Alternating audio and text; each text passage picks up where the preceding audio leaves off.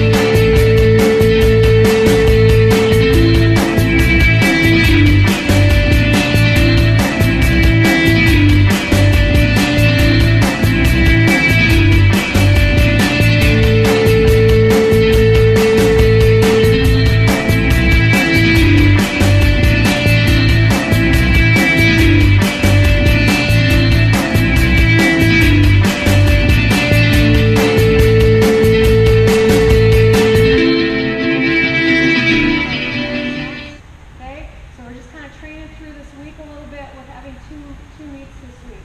So tomorrow is kind of like a tempo run type day, and that's really kind of where my mind is a little bit. But we're still racing. We're still racing as a team. You guys have set great goals. Make sure you're eating right tonight. Replenish. Go drink some chocolate milk. Whatever it takes. Okay? All right? Lots of liquid. All right? And behave yourself. So, okay, my word out there. So, let's bring it in. We need to do a team picture.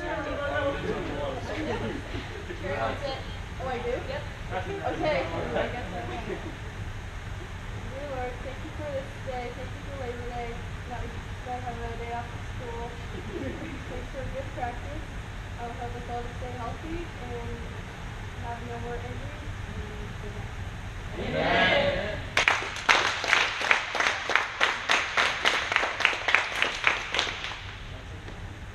Brady on three. Yeah. 1, 2, 3, Brady!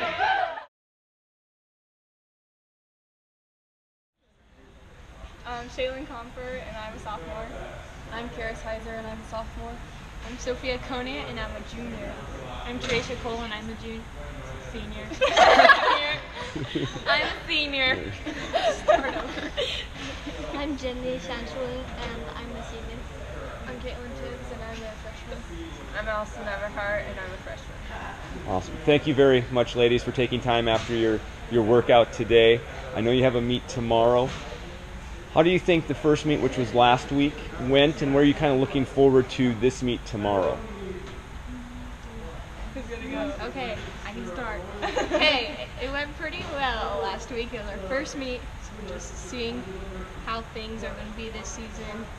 We won it, so that was good. Yeah. And it was hot, and it's the hardest course we run all year, so we like to just run it and just get an idea of how our team is going to be. But for our first meet, it was pretty good. It's a pretty good challenge with the hills. Yeah. That's what I heard. 8 hills in total. Yep. Yeah. 8 hills. And they're huge. And they're huge, and then a couple of 180-degree turns. Yeah, Pretty much the hairpin. Oh my goodness. Nice.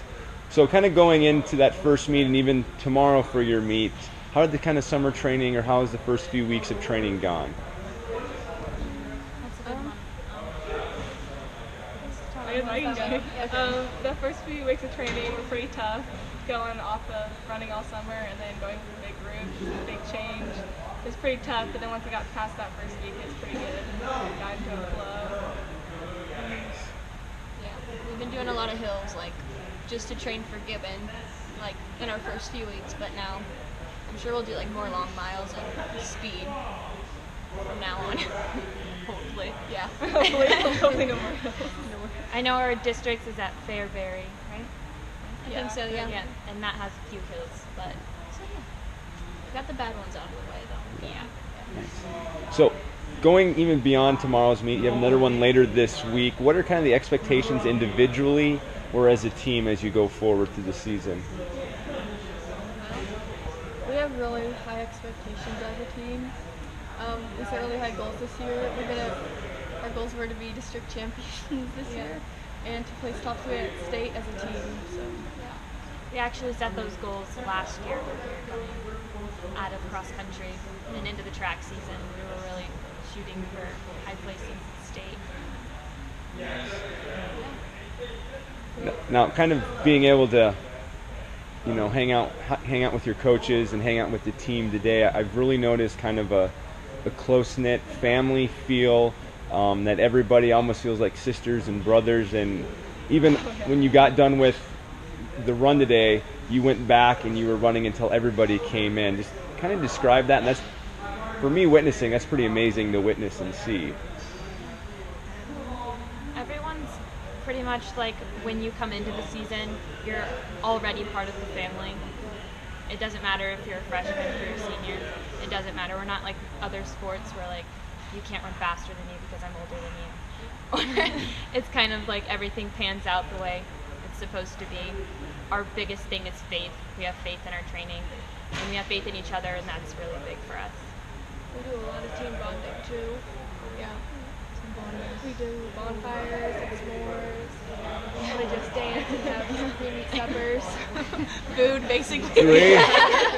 One love, running. It's The food, other one's food. and that's why we run is for the food, right? So we can eat whatever we want for the most part. Yes, Yeah.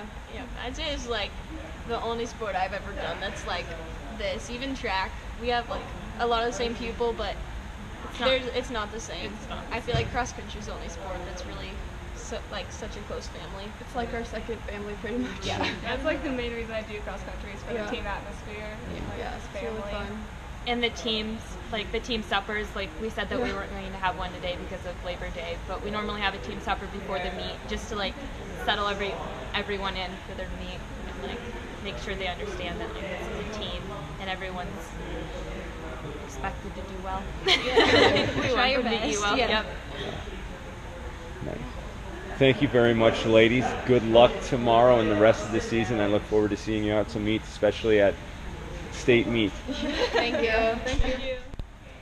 Hi there, I'm Taylor, and I am a junior this year, and I think I'll have to. I'm Turner Schaefer, and I'm a sophomore. I'm Sebastian Volhauer, and I'm a sophomore as well. I'm Cameron Anderson, I'm a senior. Jackson Johnson, freshman. I'm Noah Sass, I'm a sophomore. I'm Adam Eddy, I'm a junior.